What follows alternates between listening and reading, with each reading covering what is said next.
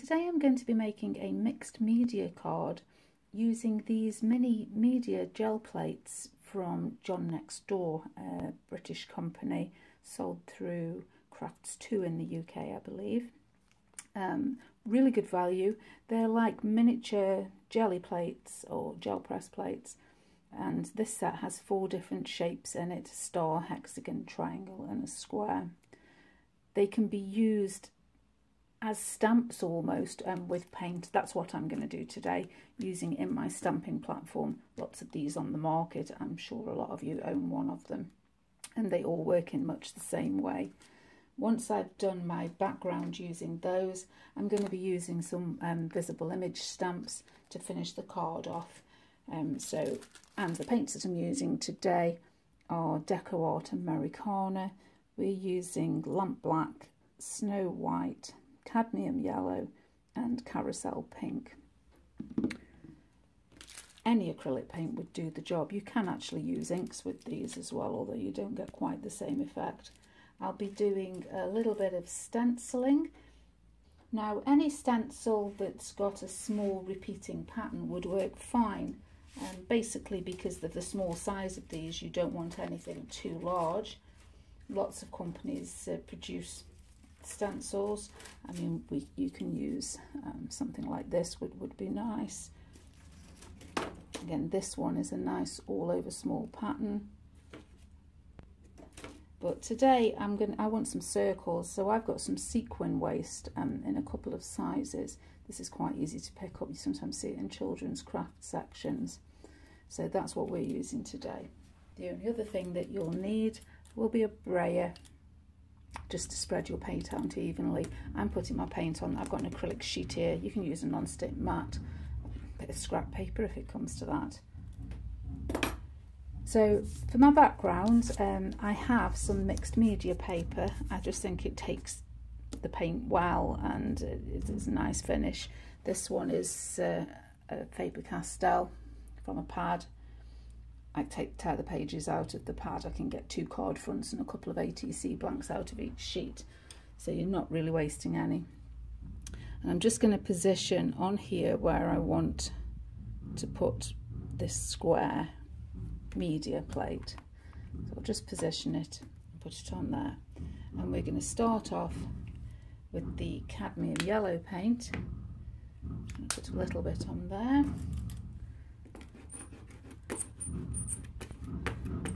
Just get an even coating on my brayer and brayer it on to the media plate.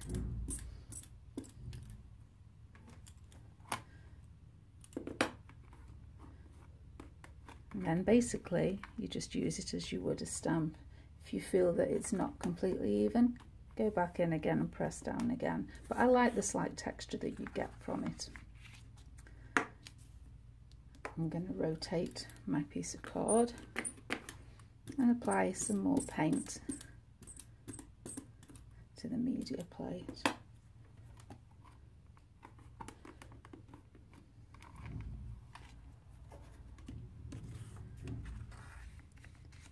Rotate again. Just be careful not to put my magnets in the paint, which might still be slightly damp.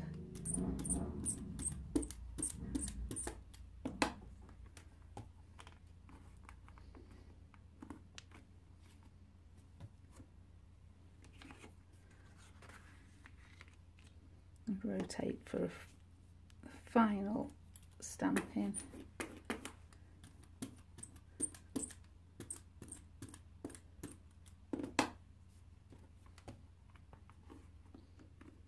And press firmly down.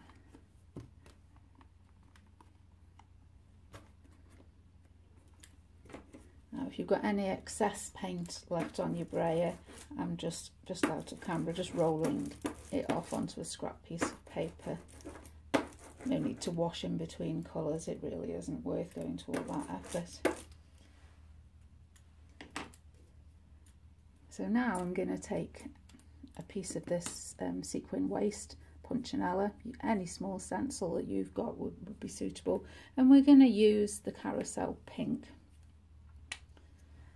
So again, I'm going to apply a little bit of paint onto my acrylic sheet. Try and get a fairly even coating onto my brayer. And just brayer through the stencil onto the media plate and stamp with it. And then we're going to do exactly as we did with the yellow. Rotate and carry on.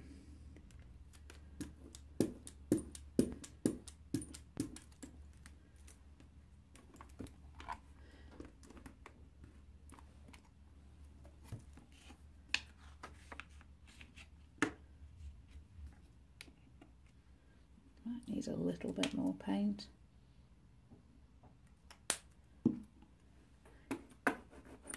Don't want too much paint on your brayer when you're going through a stencil, else you might lose some of the definition of the design.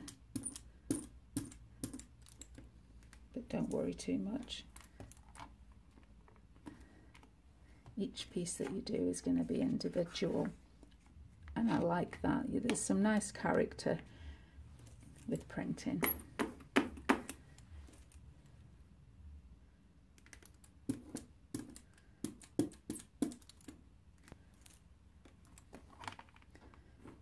And that's our final square.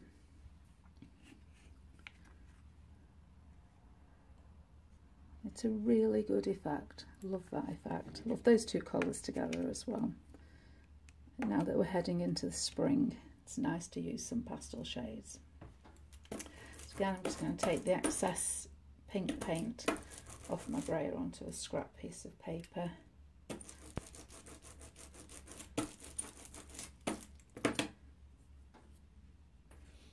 And I'm going to get a bit of the lamp black paint.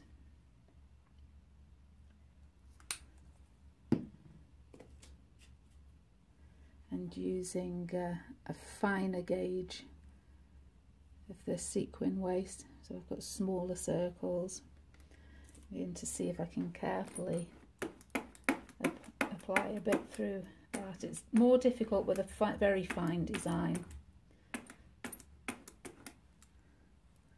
so I'm going to try not to apply too much paint.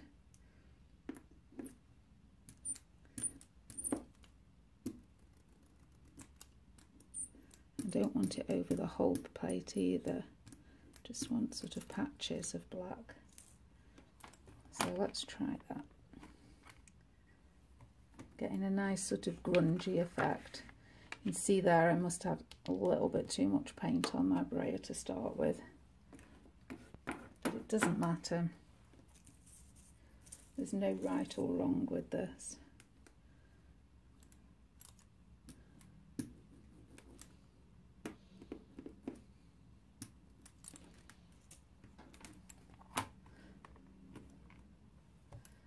Just all about building up some layers, and we're going for a sort of grungy look here. The stamps that we're using fit that theme perfectly. It's not about being pristine.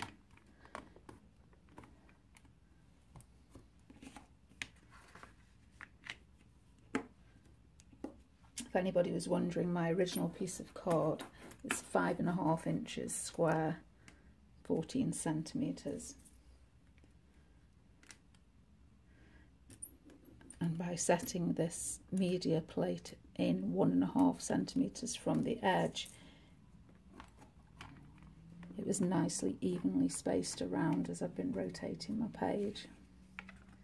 So there, as you can see, we've got another layer, more depth added to that. Really like that effect. Sounding a little bit croaky today. I hope I'm not coming down with something. A lot of people have been quite ill with the flu, and I don't want that. So just taking off the excess black paint off my brayer on a scrap piece of paper. And what I want to do next is, using the star shape, I'm going to position that over the square. Just close the lid on the stamp press to take it up, and I'm going to use some white paint. See if I can find a clean spot on my acrylic sheet.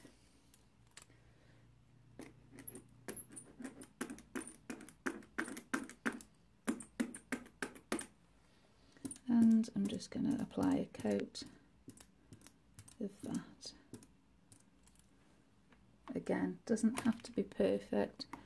This style of card is all about being individual.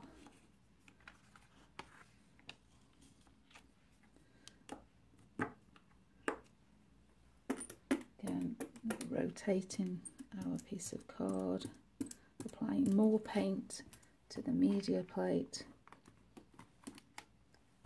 and then stamping in place.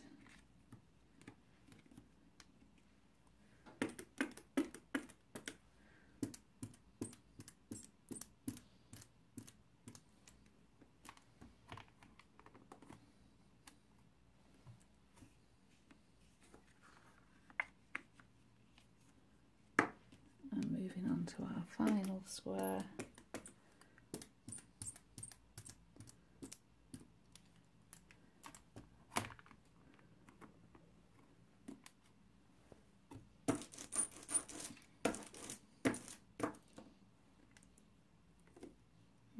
Take that to one side. Now those plates can be washed, bit of soap and water, they come up, all the paint will come off and it'll look great. We're just going to let this dry for a moment, and then I'm going to add a little bit of detail with a Posca pen, a paint pen. So as soon as that's dry, I'll be back and we'll carry on.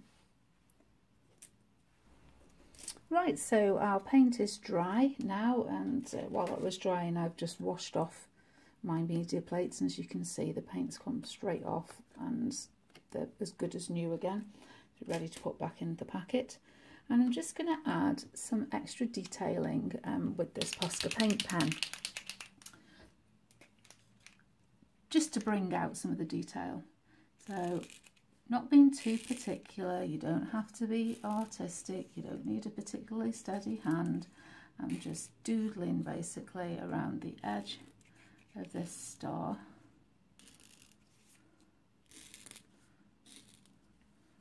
I'm going to do that for all of them.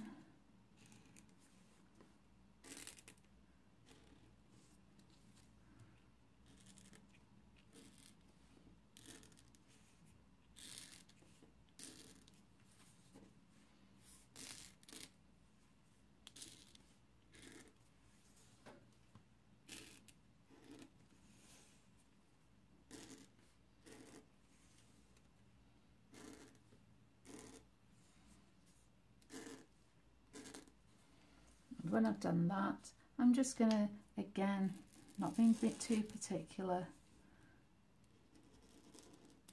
do a rough outline to frame our squares.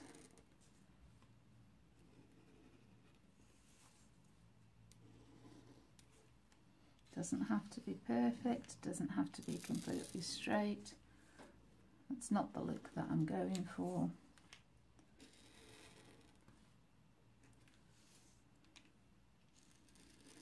So anybody can do this.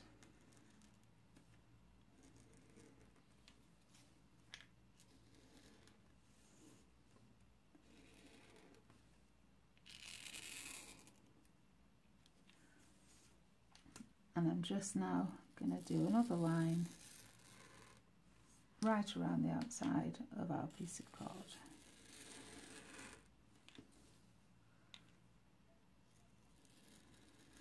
And I feel this just ties those painted elements together a little bit better.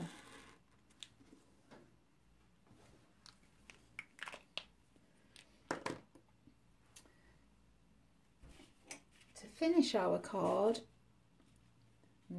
I've stamped the feet and the sentiment from that visible image set. I've got my card blank and I've got a mat of black card as well.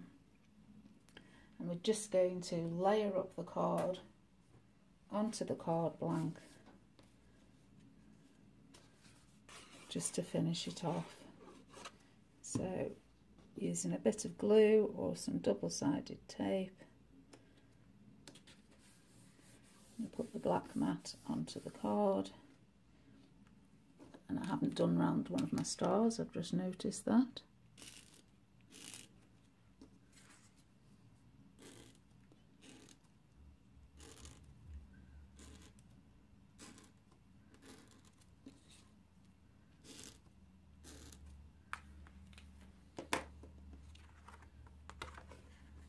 I'm going to put a bit of glue onto this.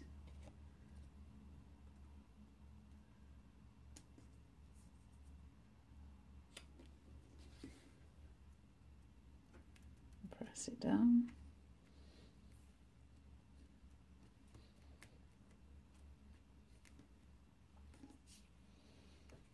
And I think I'm going to glue the feet down and then use a little bit of 3D foam on the sentiment, just so that stands up a bit better.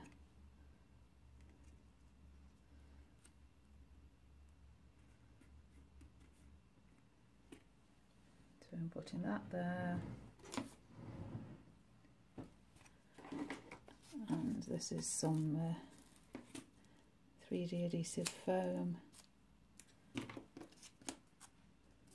Just going to put on the back of this sentiment.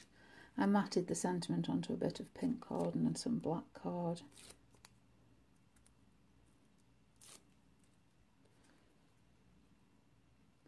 And I think we pop that there. And there is a really easy to create mixed media card. Lovely original background that I think fits in well with these Teenage Kicks stamps. Hope you enjoyed that. I hope you're inspired to perhaps try something similar. I'll leave a list of what I've used in the description down below, and hopefully you'll go away and try yourself. If you enjoyed this video, please leave me a little thumbs up and subscribe if you haven't already. I much appreciate those of you that are subscribing and watching all my videos. Just makes it worth the effort and the time that it takes to do it. And I look forward to seeing you all again soon. Bye.